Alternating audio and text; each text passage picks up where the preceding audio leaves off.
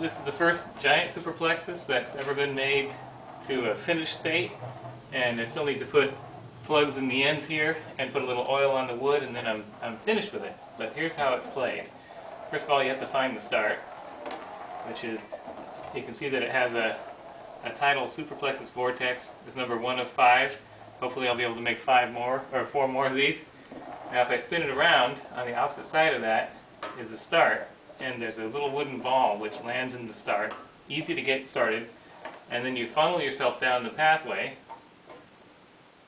following the arrows. I just am at point number 1, and I've already learned that I've got to spin the gimbal around several times to get turned around once, and I'm now at number 2. So I'm trying to get to number 3, and I've never made it. And that is, it has to go across a section that has almost no railings on it, and that's why it's so tricky. So I've gotten to this stage over and over again, and here goes. I did it! I just got to number 3 for the first time ever, and I fell off.